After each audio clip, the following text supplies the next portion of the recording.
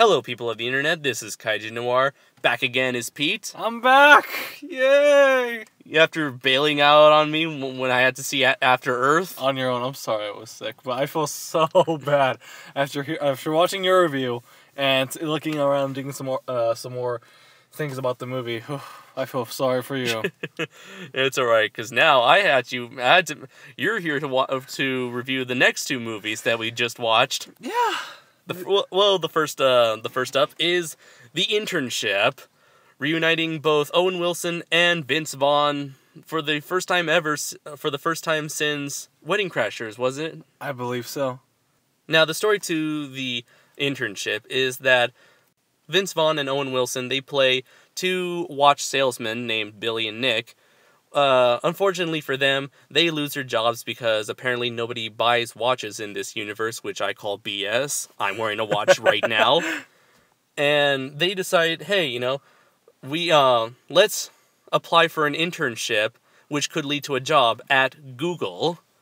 So, of course, they get into a bunch of shenanigans. They form an alliance with a certain team, with a certain fellow interns.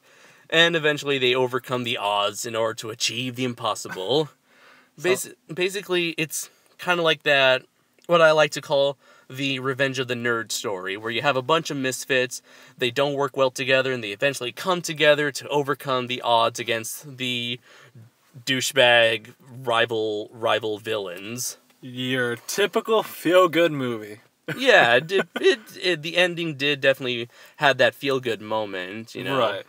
So I just want to ask you, on a basic standard, how did you feel about the movie?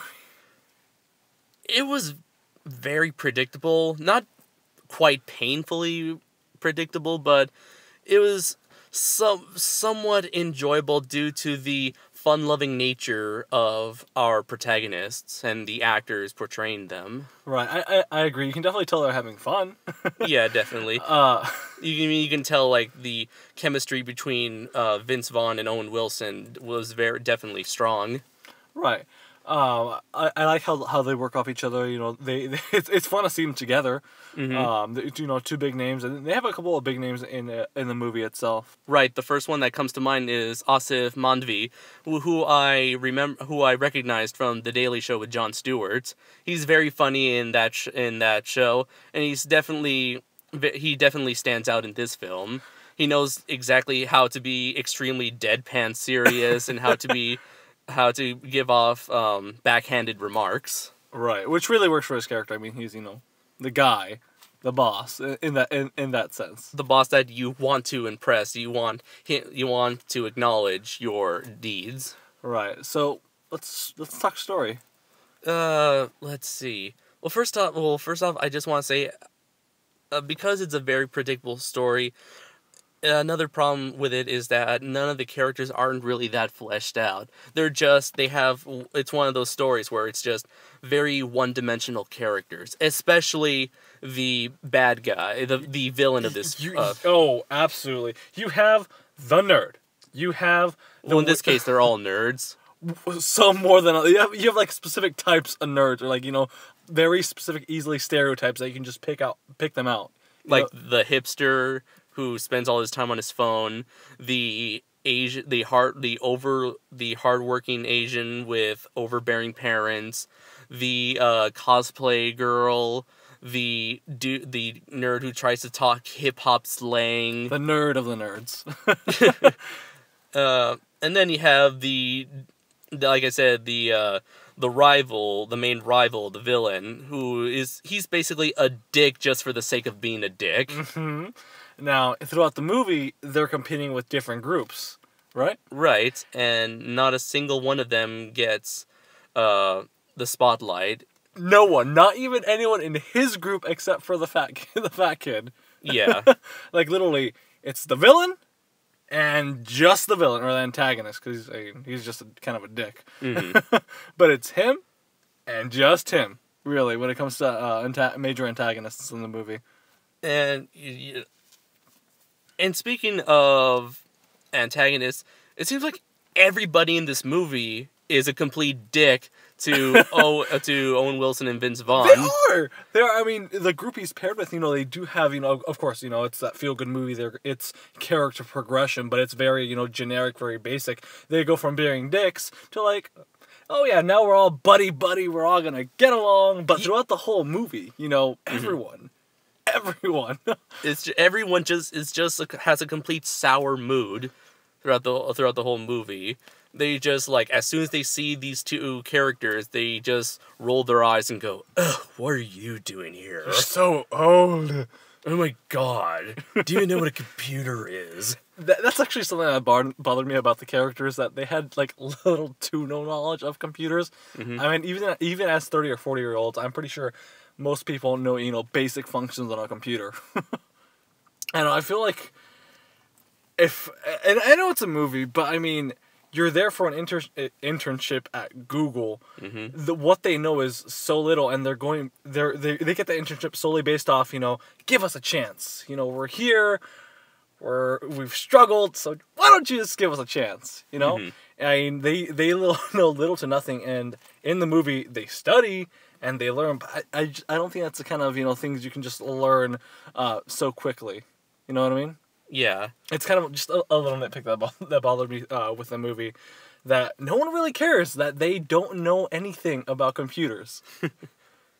That is one thing that I did sort of liked about the film, is that these two guys are salesmen, and they really sell you the idea that they are salesmen by selling you a performance of how well they can sell a pitch. Okay, I work in sales, and I can tell you half of the things that I know it's a movie again, and it's it's supposed to be a joke, but I'm like, half of that stuff would not work. I guarantee it. But again, I know it's a movie. I know, it's part of the joke. Yeah, it's like the whole point. That's pretty much like one joke throughout this whole movie, is that two guys who know nothing about computers are trying to get a job at Google, mm-hmm. and all they can rely on is their salesman abilities, right? So we've talked about the characters of Nick and Billy. What do you think about the rest of their group? I know we kind of like we basically summarized each and every one of their character traits. Overall, I still think they're very one-dimensional, but in the movie, they somewhat work. The one character I did not like was the hipster nerd. I mean, from the very beginning, he just doesn't want to be there. I mean, mm-hmm. I don't get the reason why he's at an internship at Google. It does not seem like he wants to be there. He doesn't want to participate. He's very, sarcastic and, gives, remarks. But near the end, his character changes. But there's just parts where I see he shouldn't even be there in the first place. Right. I mean, if you're going to be so antisocial, why are you trying to get a job at Google where that involves interacting with hundreds of people at one of the biggest companies in the world? It didn't even look like he wanted the job. I mean, there's a scene, where there's a big company, they do mm-hmm. competitions, and he's just on his phone, looking at his phone. Really? Are you looking at your phone while you're trying to get a full-time job? Exactly. It's like, okay, why are you even here? That character trait did not work well with the movie, because I mean, here you see, like, everyone else is kind of worried they really want the job, but here he is like, oh, la da da da da, why am I here? And yet he has the gall to criticize everyone else. Exactly. Well, I did like that one character who was the girl who was into cosplay, I guess, and all sorts of, I guess, geeky properties, I guess, like Star Wars or anime and such. I mean, she felt like the most grounded character, like the one who actually felt like the closest to a character that felt the closest to being a real character, to being an actual human. Yes. I definitely. Sorry, go ahead. I just want to say I definitely agree with you on that. I mean, like, she didn't really feel as cartoonish as the other characters. Oh yeah, absolutely. So when in this movie, Nick, he pursues a romantic relationship with one of the employees at Google, which is a running subplot throughout the movie. So what were your thoughts on that? I saw the girl. I saw Owen Wilson stare at a girl.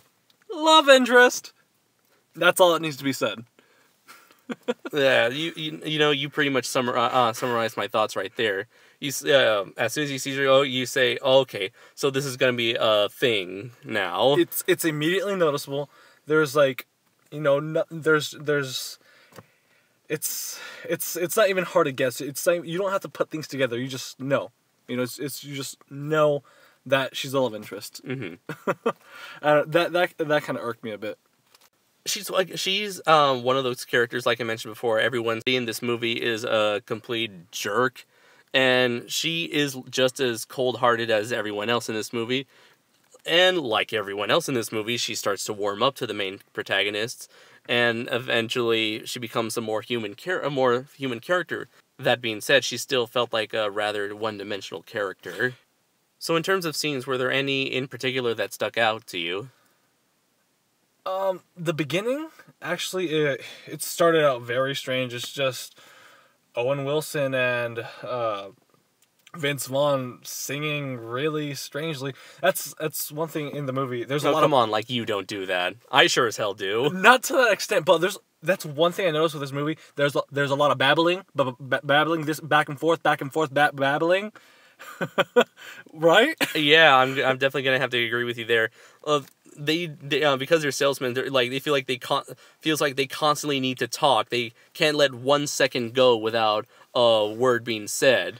And I mean, half the time, I know it's for a joke, but again, it doesn't really pertain or make sense all the time. It's just it's babbling for the sake of babbling, just talking for the sake of talking, and it can be funny at sometimes, but it's in this movie a lot. I actually enjoyed whenever they were constantly running their mouths. Although there was at least one or two moments in the movie where in my head I was thinking to myself, "Shut up!"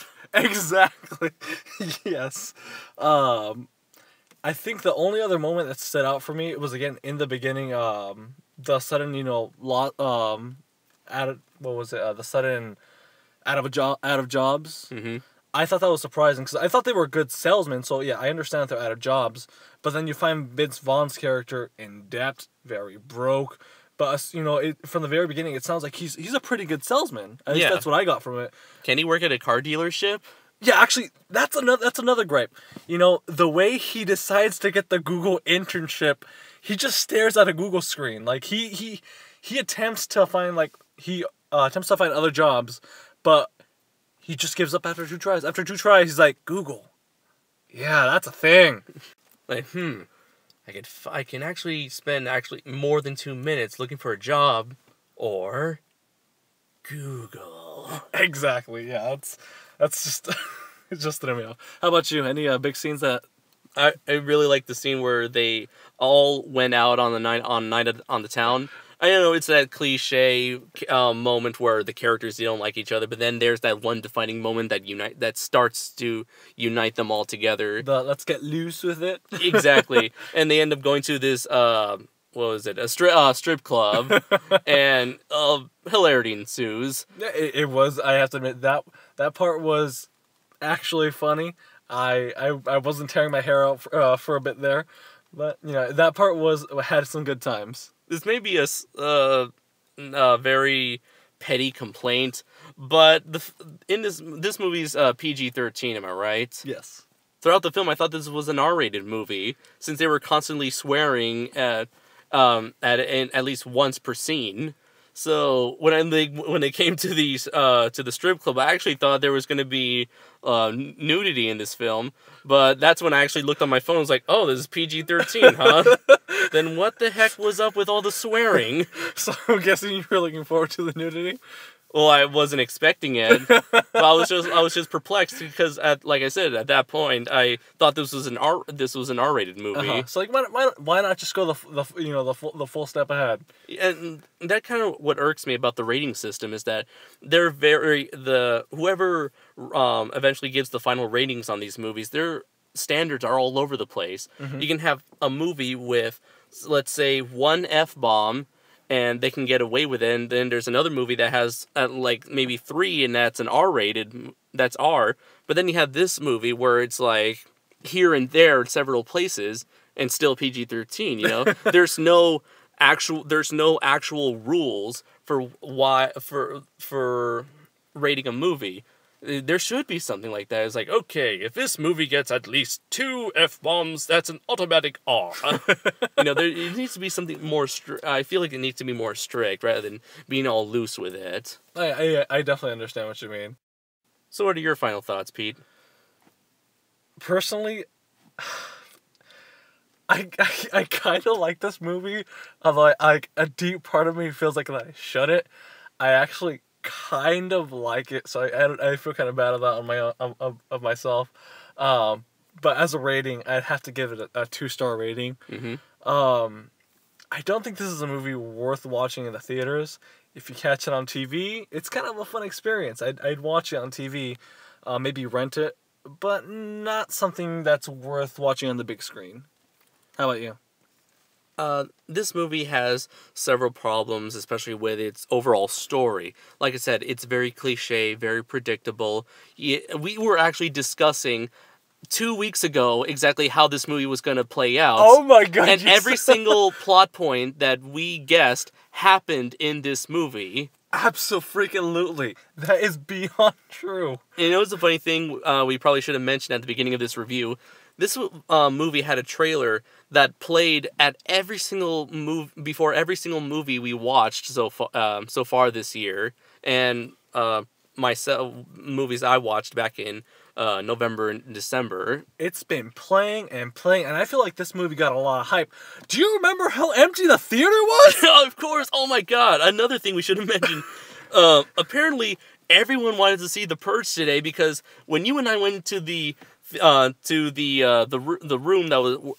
room where the film was being screened, we were the only two there. It was empty. We literally took pictures of how empty it was. Right. Like, the moment we walked in, I'm like, oh my god, I'm a sucker. I'm like, oh god, what have I gotten myself into? Now, eventually, around by the time the trailers were over, there were at least 6 more people that walked in. But still, that's a huge theater for just only 8 people. And this was opening night. Yes, we are, in case you, the audience do not know, we, tend to go to the midnight premieres of every film we watch. So that we can be able to put out reviews as fast as we can. So to have a midnight premiere with such an abysmal attendance is, I don't know, it kind of sends a strange message, Yeah. You have a movie that's, advertised that much, only to have, such a disappointing showing. I'm curious to know how this film will do in the box office. We'll see in time. Again, like you said, the question they all asked was, are you guys here for The Purge? No! We're here for the internship! Yeah. Fantastic. So anyways, back to my thoughts. As I said, very cliche, very predictable. However, I did like it for the most part. I liked Vince Vaughn and Owen Wilson's characters. They were very fun to watch. I actually enjoyed the supporting cast to a certain extent. Did not like the main antagonist of the film. However, it was the supporting cast, especially Asif Mandvi, that were able to make this a decent experience for me. So I'm gonna have to give it a 3 out of 5. It's not painful to sit through. It's not gonna do you any harm. It's just another feel-good movie that's okay. Would you recommend watching it in theaters? For movies that I rate a 3, that's pretty much, to me, an automatic rental or watch it once and you're done with. Sounds good. So those are our thoughts on The Internship. Until next time, everybody, take care. See you guys next time. And by the way, I freaking hate Lyle. Hey guys, pound me! Hate that kid. God damn. I'm probably gonna leave that in.